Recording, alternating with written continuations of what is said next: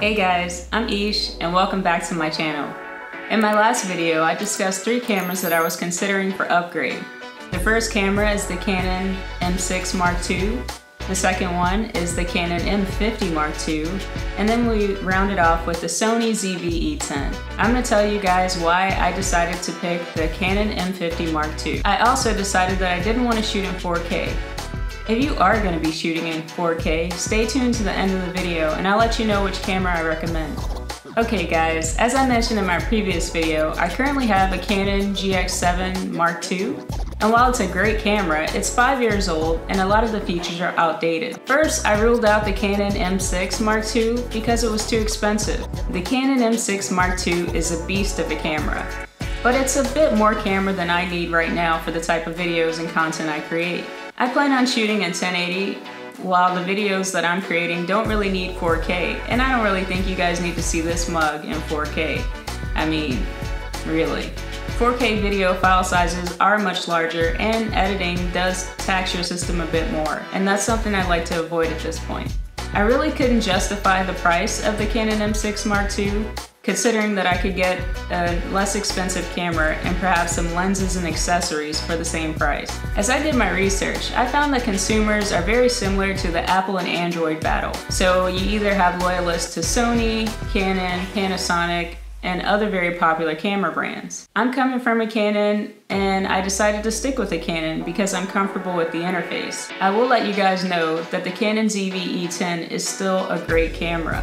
The Sony camera allows you to use multiple lenses throughout the entire class of lenses. So if you're coming from a Sony and you want to stick with Sony and be able to use some of the equipment you already have, then the ZV E-10 may be the camera for you. The Sony camera features the bokeh effect and a product feature that the Canon M50 Mark II does not.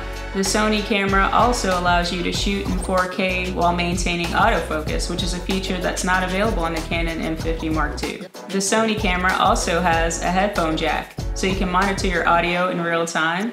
With the Sony hot shoe mount, it allows you to connect multiple devices wirelessly that are compatible with the Sony interface. But something to consider is that you do lose the flash mount if you're a photographer, and there is no built-in flash with the Sony ZV E-10. Even though the Sony ZV E-10 has a ton of great features, I'm going to tell you why I decided to go with the Canon M50 Mark II. As I mentioned, brand loyalty is something that's important to me.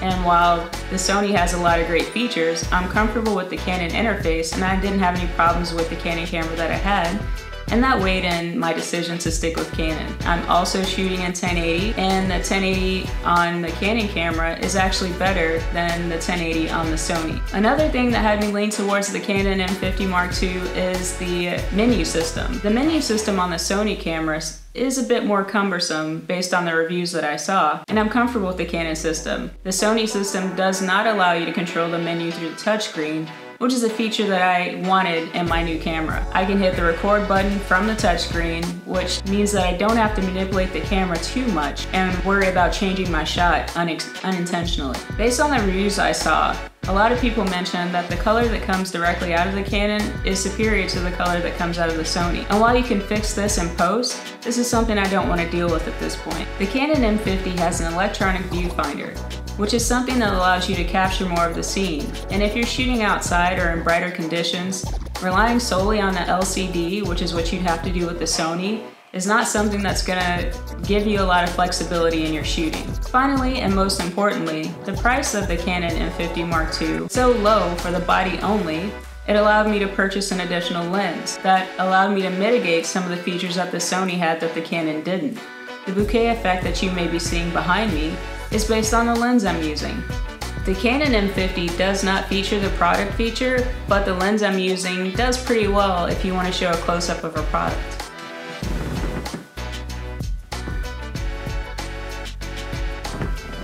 It does take a second for the focus to come back, but it's not something that bothers me.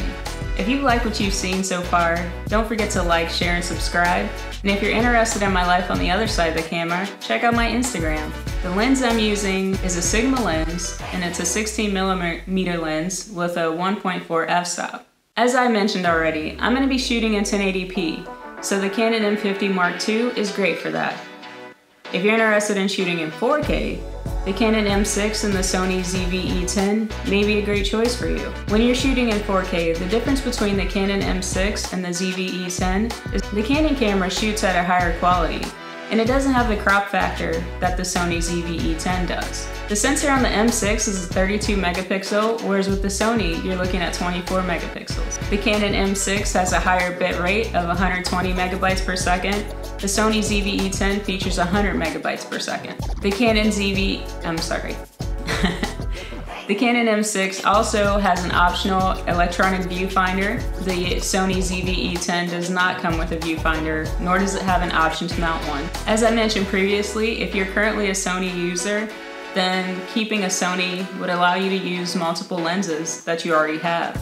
With the Canon, you need additional mounts and adapters, and you have to consider whether or not you want to carry around these additional mounts and adapters when you go shooting. Alright, in this video, I talked about the Sony ZV E-10, the Canon M6 Mark II, and the Canon M50 Mark II, and kind of gave you guys an idea of which camera to choose based on your needs. I love my Canon M50 Mark II so far, and this is actually the first video I'm shooting with it, and with my Sigma lens, I think the combination is great.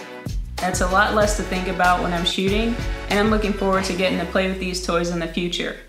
I will be doing an unboxing and a first impression video next week, so go ahead and subscribe and hit that notification bell so you guys know when that comes out. I'll put a link in the description to the lens I'm using. Here are a few shots I took with the camera. There is no animal eye detection, but I was able to get some pretty cool pictures of my sidekick. Thanks for watching, guys. Stay safe and try to be the reason someone smiles today.